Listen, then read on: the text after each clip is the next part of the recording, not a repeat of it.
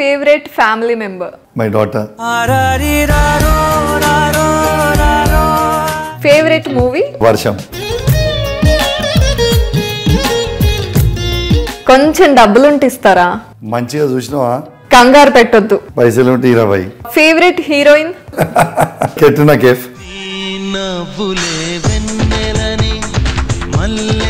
బండి సంజయ్ గారు. నత్తోడు. ఈటెల రాజేందర్ గారు. ఓడిపోతున్నాడానికి all the best. Jaganmohan Reddy గారు. చాలా ఎక్స్పెక్టేషన్స్ ఉంటాయి కానీ ఏం చేస్తున్నాడు కనపడట్లేదు. నేను క్రికెటర్ అని దీపా, నీకు ఐడియా ఉందో లేదో? మీరు వైఫ్ కి ఇచ్చిన ఫస్ట్ గిఫ్ట్? చాలా గిఫ్ట్స్ ఇచ్చిన కూడా గుర్తులేదు. బాగా కవర్ చేశారు. మీరు అధికారం మీద పిచ్చితో వెళ్ళారు. నాకు సోషల్ మీడియా అంటే ఇష్టం, కాంట్రవర్సీస్ అంటే కూడా ఇష్టం. ధైర్యంగా ఎవరు ఒప్పుకోలేదు. మీకు నచ్చితే హైఫై, నచ్చకపోతే లోఫై, 2 చాయిస్లు. హాయ్, వెల్కమ్ టు నయా పాలిటిక్స్. ఈ రోజు నయా పాలిటిక్స్ లో బీఆర్ఎస్ ఎమ్మెల్సీ పాడి కౌశిక్ రెడ్డి గారు ఉన్నారు. హాయ్ అండి. హాయ్ అండి. Hi Deepa, how are you? Super. And ఇదొక కొత్త different style of interview. Rapid fire questions ఉంటాయి. ప్రతి సెగ్మెంట్కి ఎట్లా చేయాలి అని నేను చెప్తూ ఉంటాను. ఫస్ట్ అయితే మీరు నయా పాలిటిక్స్ విత్ దీపా, మీ స్టైల్లో చెప్పండి ఆ టైటిల్ని. కొత్త రాజకీయం దీపాతో. Yes, first all about your favourites. So me favourite TV channel? Star sports. అబ్బా, ఇక్కడ తప్పించుకున్నారు మీరు. న్యూస్ ఛానల్ అని అడిగితే అన్ని ఛానల్స్ చూస్తాను. Okay. Favourite car? Range rover. Favourite politician? KCR. ఆయన అదే చెప్తారని. అదర్ దాన్ కేసీఆర్ గారు అంటే? KTR, Harish Rao. Okay. So favourite family member? My daughter. Favourite movie? Movies నేను పెద్ద ఏం చూడనమ్మా. మీ టీనేజ్ లోకి వెళ్ళిపోండి, గుర్తు తెచ్చుకోండి ఒకసారి. కాలేజ్ డేస్ ని గుర్తు తెచ్చుకోండి. ఓకే. వర్షం. వర్షం. ఓకే. ప్రభాస్ నచ్చడా, త్రిష నచ్చిందా? ప్రభాసే. Favourite hero? ఎవరు లేరమ్మా. నేనే హీరోలా ఉన్నాను, ఇంకెందుకు నాకు హీరోస్ నచ్చడం అనుకున్నారా? అందాం అనుకున్నామాట కానీ టాలీవుడ్ నుంచి? విజయ్ దేవరకొండ. అసలు అద్భుతంగా ఉంటాడు, అద్భుతంగా యాక్టింగ్ ఉంటుంది, అద్భుతంగా తన ఉండే రూపము, తన చేసే యాక్టింగ్ అద్భుతం. Vijay Devarakonda is my favourite actor. Favourite heroine? Celebrity crush ఎవరైనా ఉన్నారా? క్రష్ ఎవరు లేరు. బ్యాట్ పట్టుకున్న రోజు? ఎవరు లేరు. యాక్చువల్లీ ఎవరు లేరు. అసలు మీ మనసు ఎవరు గెలుచుకోలేదా, దోచుకోలేదా? ఒరిజినల్ సరే Katrina Kaif. Katrina Kaif. Favourite sport? Cricket. Obvious గా అదే చెప్తారు. Cricket and shuttle. నేను క్రికెటర్ అని దీపా, నీకు ఐడియా ఉందో లేదో? అయ్యో, ఎందుకు ఐడియా లేదా? క్రికెటర్ ని. క్రికెట్ అండ్ షటిల్ అయిపోయి. ఎవరి ఇష్టం? మీరు అభిమానించే ఫేవరెట్ క్రికెటర్ ఎవరు? Sachin. Sachin. Okay. Favourite food? Biryani. Hyderabad లో పొలిటీషియన్స్ అందరూ ఫేవరెట్ ఫుడ్ అంటే బిర్యానీ. బిర్యానీయే కదా దీపా. యా, మన దగ్గర ఉన్నది బిర్యానీయే కదా. Favourite restaurant? ఫేవరెట్ రెస్టారెంట్ అంటే పర్టికులర్ ఫేవరెట్ రెస్టారెంట్ ఏం లేదు. Nothing like. రెగ్యులర్ గా ఎక్కువగా వెళ్ళే రెస్టారెంట్? అన్ని రెస్టారెంట్స్ పోతాను. సమన్యాయం పాటిస్తున్నారు అన్నమాట అక్కడ కూడా. Favourite CM? కేసీఆర్ గారు కాకుండా ఇప్పటి వరకు ఉన్న సీఎంస్ లో ఫేవరెట్ సీఎం ఎవరు? ఈయన బాగా చేశాడు. కేసీఆరే. ఆబ్వియస్ గా మీకు కేసీఆర్. ఓకే. పిఎంస్ గురించి అడిగితే ఫేవరెట్ పిఎం? ఫేవరెట్ పిఎం కాబోయే PM KCR. Okay. So overall గా పొలిటీషియన్స్ అందరిలో బీఆర్ఎస్ పార్టీ నుండి కాకుండా ఆయనను చూసి నేను నాకు అడ్మైరింగ్ గా అనిపించిన పొలిటీషియన్ అని చెప్పాలంటే? యంగ్ జనరేషన్ లో కేటీఆర్, హరీష్ రావు గారు. అసలు ఎక్కడ కొంచెం కూడా ఇంచు కూడా కదలట్లేదు. ఫ్యాక్ట్ నేను చెప్పేది మీకు ఫ్యాక్ట్స్ చెప్తున్నా. సూపర్ గా ఫినిష్ చేసేసాము. నెక్స్ట్ సెగ్మెంట్ లోకి వెళ్ళిపోదాం. షూర్. నెక్స్ట్ నేను స్టేట్మెంట్ పాస్ చేస్తూ ఉంటాను. నేను న్యూట్రల్ లాంగ్వేజ్ లో చెప్తాను, మీరు హుజురాబాద్ స్టైల్లో చెప్పండి. మీ ఊర్లో ఎలా మాట్లాడతారు? ఎలా ఉన్నారు? నువ్వు ఎట్లున్నావు? ఎంత బాగుందో. మస్తుంది. కొంచెం డబ్బులుంటే ఇస్తారా? పైసలు ఉంటే 20. సరిగ్గా చూసారా? మంచిగా చూసినావా? రండి కూర్చోండి. రా కూసో.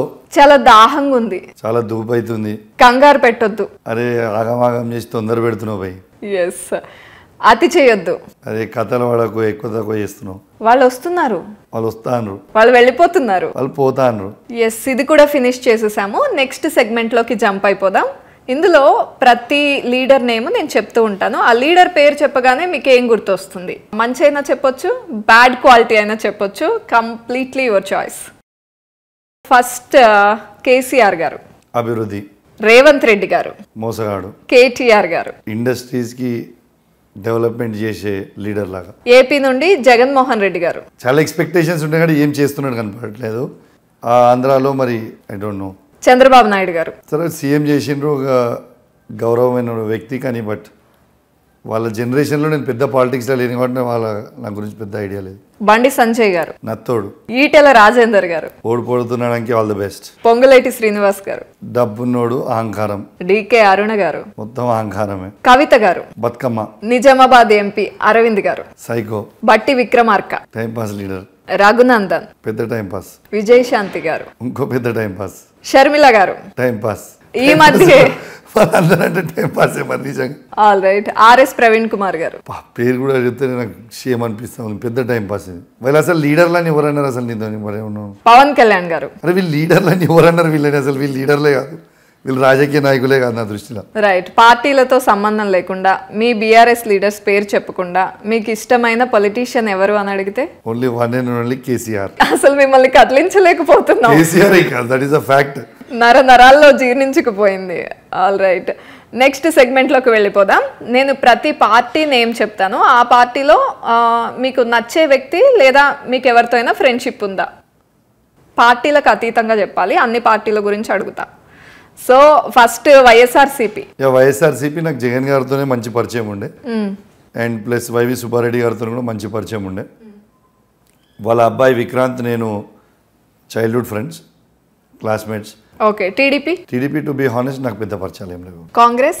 ఇది చాలా పరిచయం ఉన్న పార్టీ. కాంగ్రెస్ చాలా పరిచయం ఉన్న పార్టీ.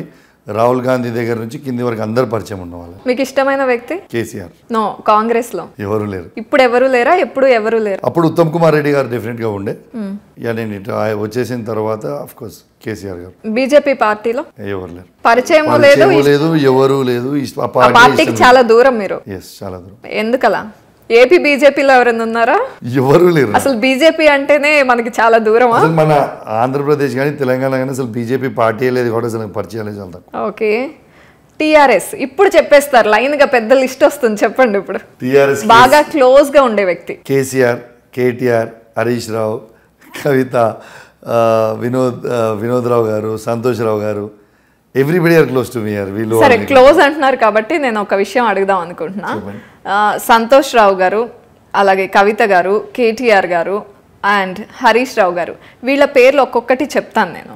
వాళ్ళ నుండి మీరు దగ్గరగా అసోసియేట్ అయి ఉన్నారు కాబట్టి వాళ్ళలో మీరు నేర్చుకునే క్వాలిటీ లేదా ఇలా నేను కూడా ఉంటే బాగుండు అనుకున్న క్వాలిటీ ఒకటి చెప్పండి.